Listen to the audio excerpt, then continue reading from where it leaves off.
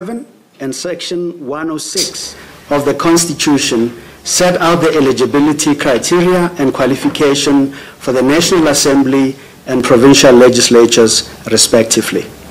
They provide that every citizen who is qualified to vote for the National Assembly and/or the provincial legislature is eligible to stand for election, except if, one, anyone who has been declared to be of unsound mind by a court of the Republic is in the list, or two, any person who is said to be an unrehabilitated insolvent, or thirdly, any person who was convicted of an offense and sentenced to more than 12 months imprisonment without the option of a fine. This disqualification ends 5 years after the sentence has been completed. This ground of disqualification does not extend to persons who are yet to be sentenced, and those, while sentenced, are yet to exhaust their appeal processes in law. Of the 82 objections received, 74 were submitted on time. A total of 8 objections were submitted after the cutoff time. Despite many of the objections not meeting the prescribed format of submission, the Commission, in keeping with its obligation to ensure free and fair elections, considered whether substantively the objections met the criteria in the Constitution and the law. Substantively, these statistics on objections reveal the following trends. 1, there were no objections received claiming that candidates were unrehabilitated insolvents. 2, there were no objections received with allegations that one or more candidates on the list had been declared to be of unsound mind by a court of the Republic. And thirdly, a total of 31 objections implicating 8 candidates alleged that candidates were not qualified to stand owing to criminal records and/or convictions.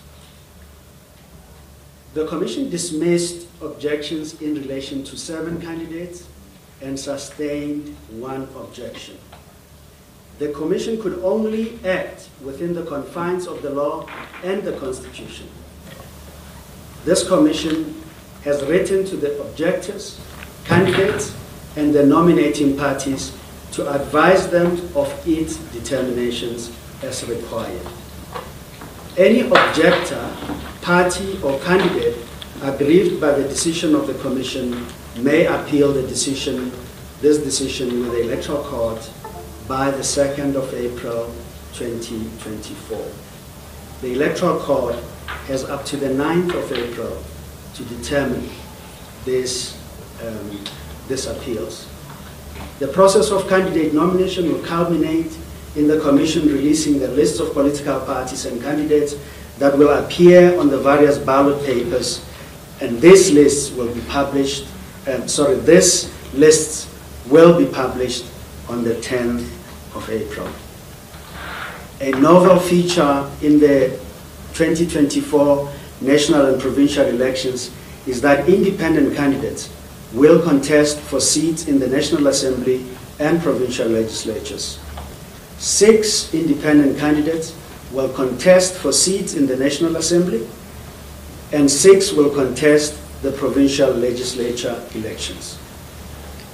We once again remind voters that they may only vote at a voting station in which they are registered. Voters who will unavoidably be away from their voting districts on election day may give notice of their intention to vote at another identified voting station by 17 May 2024. The Electoral Code of Conduct has been in effect since February 23, when proclamation of the elections was concluded. On the 4th of April 2024, the Commission will convene all contestants to a special ceremony where they will publicly pledge to adhere to the Code of Conduct, as well as to get their members and supporters to act in a manner that is consistent with the code of conduct. We thank you very much for being here with us this afternoon. I trust that the statement is very clear, that there are not many questions indeed. But we end our statement there. Thank you very much, Chairperson. At this point in time, I'm going to invite members of the media to pose questions, be they of clarity or any other type. Please introduce yourself and tell us the house that you are from.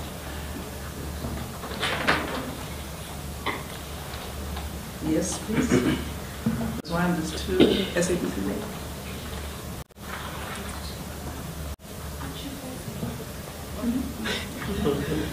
Good afternoon. Thank you so much. Slinda Lomasigane from ENCA.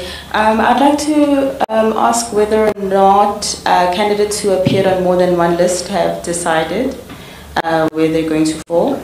And the protest outside, an issue with the Rise South Africa that says that they appeared on the list to be able to contest elections and now they don't appear and they haven't heard back from the IEC. Just your comments there. Thank you. SABC. Thank you so much. It's Natasha Perry here from SABC News. Ndate Mosotho, you mentioned here that a total of 31 objections implicating 8 candidates alleged that candidates were not qualified owing to criminal records or convictions. I don't know if I'm pushing my luck here, but can you please have the names of, those people perhaps? And then also, just maybe as a final number, how many parties are now contesting the elections? Because remember the last time you released a statement, it was around 115 and then 16 independent candidates. That number has now gone down. Can you just have that number? Also, just as a follow-up to Sli's question, Mpho Dagada, the president of Arise South Africa, has alleged that you took him off the list.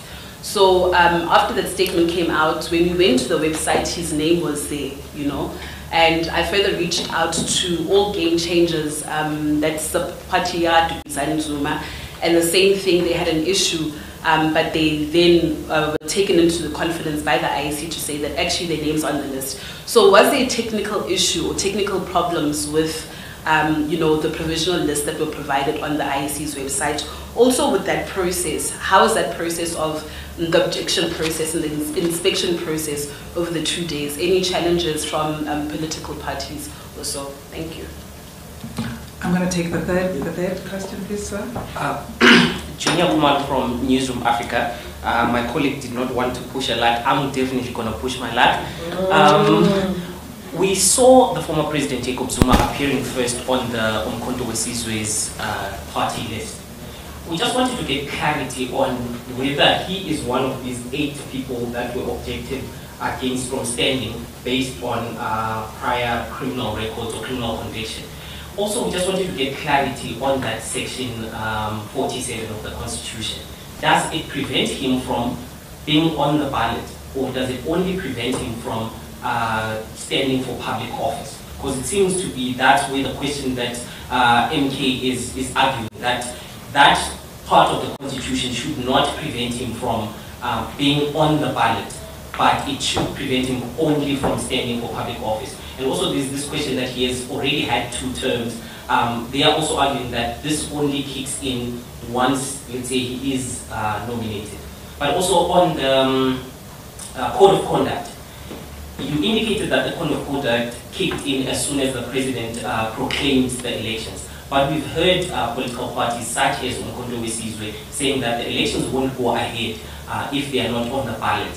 Has there been any action taken, or who has to approach the Electoral Court for that party to be held to that standard that is set by the Code of Conduct? Thank you.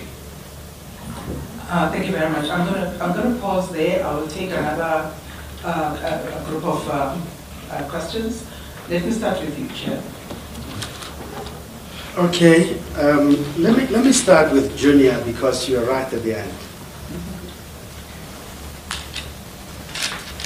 I I think there's nothing to push and see if there's luck or not. These things are things we do officially, and we communicate them to those that have objected and the parties that have nominated them. In the case of former President Zuma, yes, we did receive an objection, which has been upheld. The party that nominated him has been informed, and so the objectors are being informed. The other names of persons that we were objected to, that information really we can make available. We've been dealing with too many things. I don't have the individual ones. If my colleagues can remember, by all means, I'll let them help you with that. You asked the question about the ballot and President Zuma being on the ballot. We will, as the Commission, be dealing with issues concerning the ballot very shortly, and we will deal with those questions very fully. Today, we would like to focus on the process of candidate nomination and the issues connected thereto. I have indicated that the effect of the objections brought against the former president we've dealt with, and you have that answer. The code of conduct, yes, it has taken effect from when the elections were proclaimed. We have not, at this stage, up to now, taken, or there has not been a matter that has been taken to the Electoral Court. But that does not mean we have not been engaging with parties and persons. It is work we do every day. When we have opportunities in the media, we raise those issues, we remind people of their obligations. But today, when we deal with issues where candidates are now confirmed, we remind everyone, candidates, parties, and their supporters, that they are indeed bound by that code. It may well be that when someone then violates, we will, or someone may take them to court. You also asked the question, who would take such a person to the Electoral Court? Anyone. And it's a court process. You don't make allegations you cannot substantiate. So when you make allegations, you do as you would do normally with a court, provide the evidence that you have against such a person. Natasha, I'm sure I've answered the question in relation to aid. I don't have them, but if my colleagues have, they will help. The allegation that we have removed someone from the list sounds like we really have been personal and intentional. No, we don't do that, and we haven't done it. What we have done is exercise the provisions of the law without fear, without favor, and without prejudice. Anyone who has been removed from a list, we will have reasons why we have done so. We will have relied on a provision of the Act or the Constitution, and we accept that we have a fundamental responsibility in exercising that role very carefully, which we believe we have done. Technical problems with provisional lists, yes, we have been informed that on the first day of the list being published in the morning, there was a list, or there were lists published that did not take into account a provision of Schedule 1, capital A, Item 3.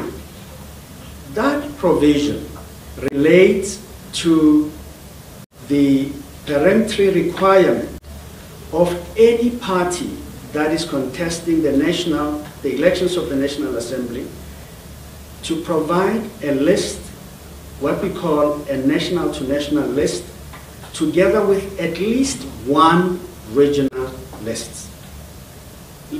One regional list. And we do have parties that regrettably have not met that peremptory requirement. That was taken off. It wasn't taken off because of the system's error. And I want to be very frank and clear. The parties concerned did not comply. It wasn't because the system did not publish them or they simply did not comply with that provision, and we have communicated that to those parties.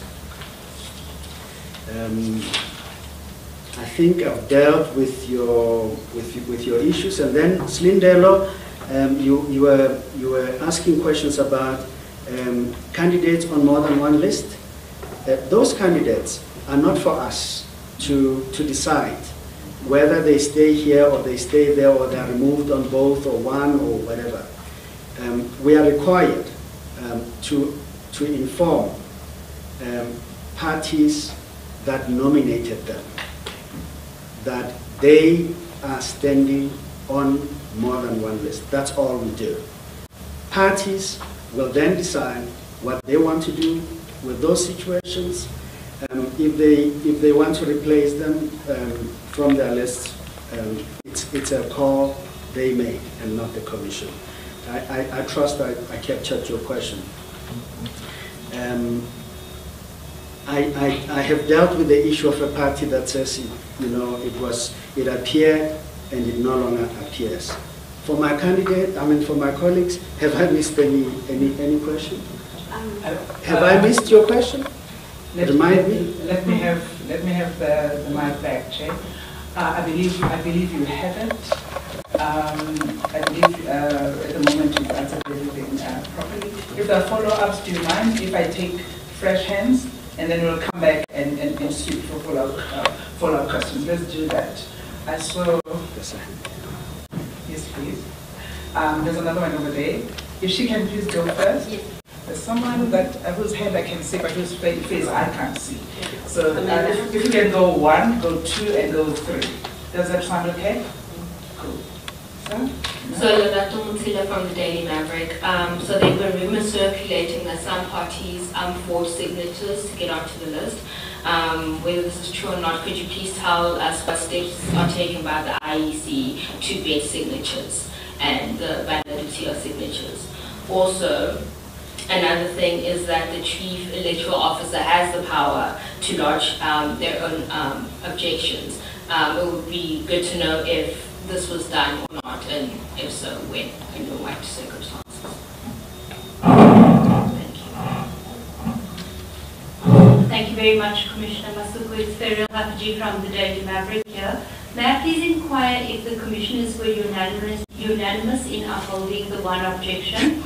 Secondly, will additional protection be provided to Commissioner Pillay? Because when she previously issued a warrant of arrest against the former president, she came under some threat. Could you also explain to us, just step by step, what happens now? Does it go to the electoral court? And when does that decision have to be made so that you meet your deadlines? And then a quick final one. The Mayor Kabelo Gwamanda is on the list. He seems to be a paid public servant and therefore not allowed, his candidature is not allowed on the list. I wonder if that's a correct reading of the law. Thank you. Sorry, the person that I can't see. Amanda Koza from News 24. I just want to know if the Commission is again concerned about utterances being made by the former president. He again yesterday made suggestions that the elections could be rigged or that special votes could be used to rig the elections.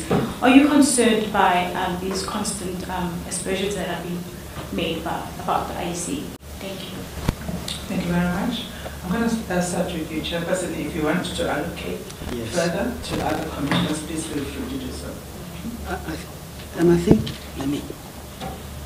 Ferriel, you've asked a very important question, and I think Commissioner Love will deal with some aspects of, because the one question you asked made me think of other things that we have done, which we really haven't spoken about, and I think it's important to speak about. You ask if we were unanimous. we were unanimous. You see, these are not matters we deal with that are personal. There's a provision of the law against which we must measure an objection. Yeah, against which we must measure an objection, and it's straightforward. It's whether the person qualifies or does not qualify. It has nothing to do with a lot more than that. But what you did, and I didn't deal with, was the fact relating to Judge Pillay, who is a member of the commission. In the matter affecting the former president, the commission, Judge Pillay recused. She recused. And I think it's fundamental because this process is a process that has to be safeguarded and Judge Pillay recused not because we said so, because she understood how these matters relate and their weightiness on the work we were undertaking. The rest of the questions you have, I'm going to ask Commissioner Love to deal with you on. Mayor Gwamanda. Mayor Gwamanda is not barred from contesting. One of the things we do when an election like this comes, we speak to the minister responsible for public service. The law provides that they may provide for circumstances under which public servants intending to contest an election may do so. And once they are elected, they must then choose whether they proceed with the elected office or they are others. So that arrangement, it's not a problem. I'm almost certain the mayor would not be the only one, but there's nothing irregular about it. There was a question asked about vetting signatures. The signatures are submitted have been submitted. We have confirmed that the persons that have been submitted are indeed registered voters. In other words, those persons that qualify to submit such signatures. Anyone who wants to object to this can do so. We haven't. Commissioner Love will help me deal with that. And then I think the last one, the CEO's power to lodge objections. I think Larato Mutila asked. The CEO has the power. I think it has not been necessary for him to do so because we have not received an objection from him. But he is entitled to do so if he wanted to do so. The process is now gone. He cannot, he is bound by the same rules that bind everyone that's submitting objections. Commissioner, I'm sure questions I did not answer. Help me, our colleagues will help as well. Over to you, Commissioner. Thanks very much. A couple of things. First of all, with regard to the process going forward in terms of the objections, any person who is an objector or the party about whose candidates that person is objecting will receive the decision of the Commission and can then approach the Electoral Court. It's not for the Electoral Court automatically to review or in any manner or shape to take on everything, but that approach can be made. And the Electoral Court has got a time frame within which, and I think that's in our statement, by the 9th of April in order to resolve those decisions so that we can proceed with the ballot printing process. I think the second thing is that in relation to the issue of unanimity and the recusal, the important thing I think about the recusal of the judge, and she was very clear about this, is that the basis of the objection was dealing with a sentence that was passed in relation to Mr. Zuma, and she was at the time a member of the Constitutional Court. And so it's clearly for that reason that she believed that it was important to have that recusal, and we appreciated that process. But for the rest, as the chair has indicated, we act as a collective. In terms of the utterances that have been reported in the media in relation to, from members of the MK party, as well as we are told from Mr. Zuma, we are very concerned. As the chairperson has indicated, we have been engaging, and we do believe that it's important for all role players in our country to recognize that elections are a collective responsibility, and the code of conduct is there to ensure that that kind of collective responsibility is owned by all, and in particular is owned by those people and those political organizations that intend to contest. And the last thing was just in relation to the signatures. One of the requirements for the submission of candidates was also for political parties to submit the lists, not just the names and the ID numbers, but the actual list with the signatures of those registered voters who supported the candidature of that political party, if it's an unrepresented party or that independent candidate. And of course, once those documents were uploaded, it was possible for the Commission to verify the signatures in relation to other documentation that the Commission has, given that they are registered voters. So there has been a process of that kind of careful review to the extent that the administration thought was necessary.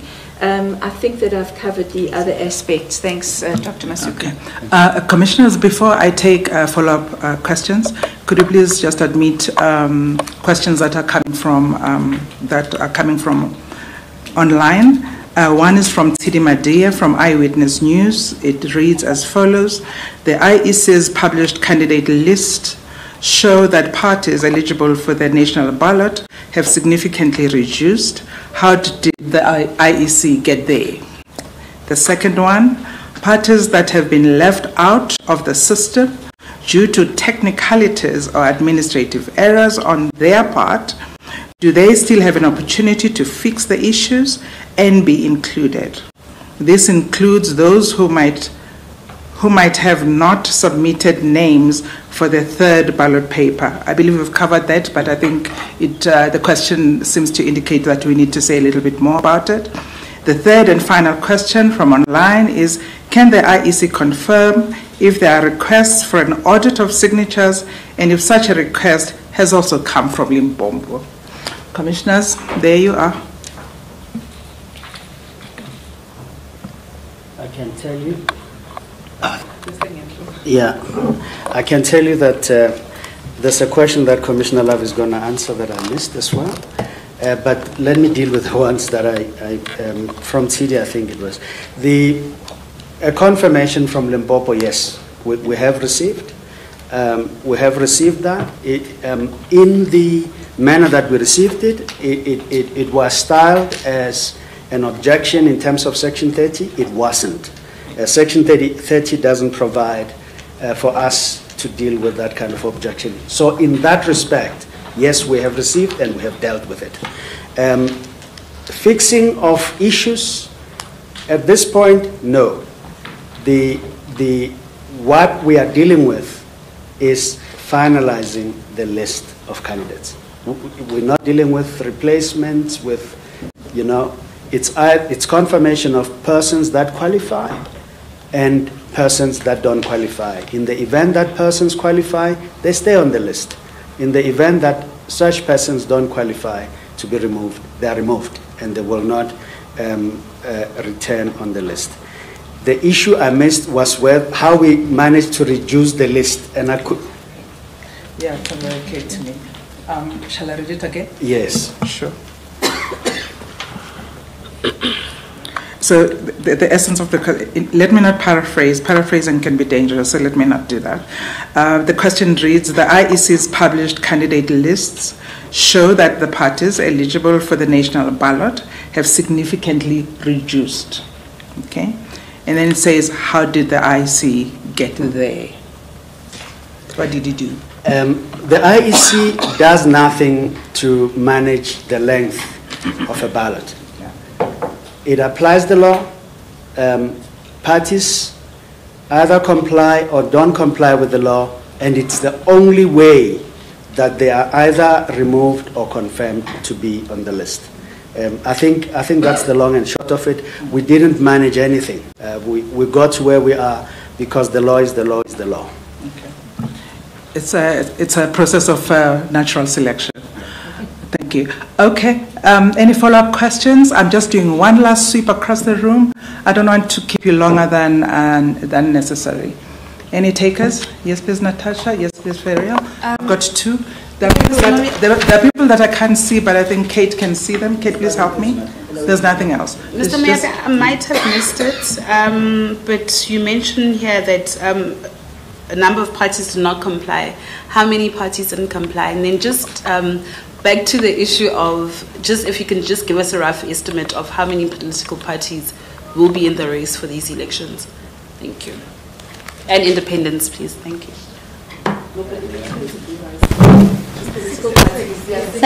Thank you very much.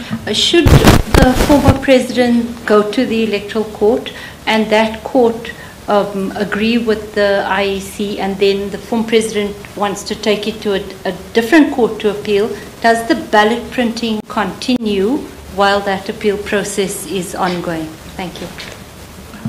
Commissioners, over to you, Chair. Let me start with the last question, because it's difficult, but the answer is easy, Ferrell. The issue with the former president's nomination does not affect the continued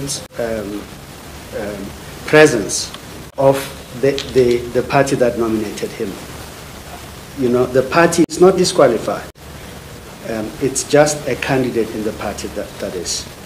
Yes, in terms of court processes, that's why on Monday, is it the second? Tuesday, all parties and candidates that may be aggrieved by the decisions the Commission has taken today are required or have the opportunity to approach the Electoral Court. They have until the 2nd of April, and once the court has received those, the court will consider the matters and make its decisions known, or it is expected in terms of the election timetable that the court will decide on all such matters by the 9th of April, and we move from there. So what we have done today, we have kicked the process. It has review appeal processes that are available to those that are aggrieved by the decisions, and once those processes have been determined, the ballot paper and other things will continue. Natasha, I think we have put on the statement the numbers that you require, and I think that answers the questions. There's one more. Commissioner Love says I didn't answer. Commissioner Love, go for it. The parties, the number of parties that were not compliant. The issue is that we deal with objections as commissions. The administration deals with issues of non-compliance of various kinds. Possibly that the necessary lists were not uploaded, possibly that the necessary signatures were not provided. possibly that the documents supporting the signatures, possibly that the necessary payments were not provided. So in other words, the preemptory requirements of the Act were not complied with. That would happen before the Section 30 objections, and I'm sure that at a stage, at a slightly later stage, the administration will be able to give those kinds of reports. I think that the important thing just to recognize is, to the extent possible, that the legislation, the law, allows us to be inclusive. I think that the Commission has sought to do that. But of course, we can't make rules for one party that don't apply to all. So I think that's the important thing. Thanks. Commissioners, thank you very much. I do not see Commissioners, Mashinini, thank you. I don't see any further hands from the chair. Not as in the chair of the Electoral Commission, but for the chair of this gathering. I want just to say to members of the media that I think what we would ask is that when those rumors feed through the media, that perhaps what is good to do is to push people to provide evidence so that we don't perpetuate rumors.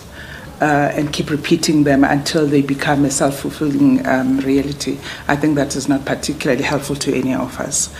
And then from the perspective of the Electoral Commission, we thank you for coming through. It is indeed the eve of a long weekend. We wish you a great Easter long weekend. Safe, please. Drive cautiously. Remember that we have to see the other side of the Easter weekend so that we can continue our journey to the 29th of May and beyond. Thank you very much. On behalf of the Commission, we thank you so much for your indulgence, and we wish you a fantastic afternoon. Bye-bye. Bye. Thank you.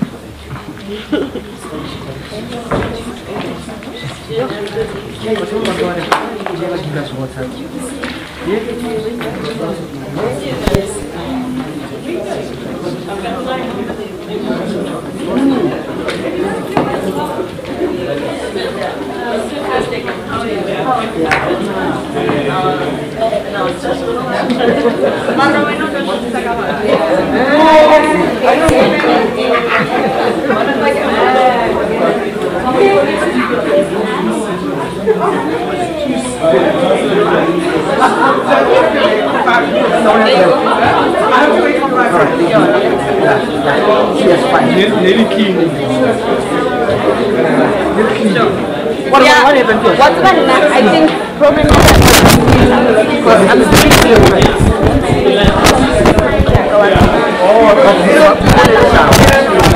No, this is still a guy, honestly. This interference was just all of a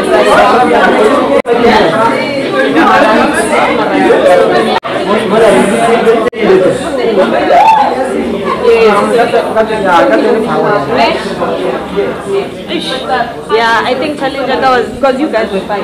Yeah, I think then my challenge was the speed. I had to yeah, or ukari speaker is straight. Kila una kutela faili then we straight. It sounded like that, but I don't know where it was coming from. So let's say so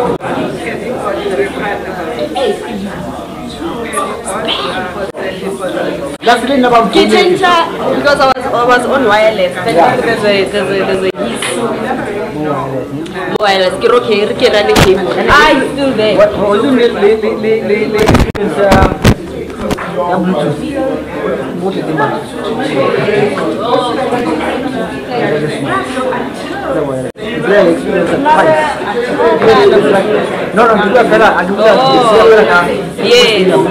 Yes.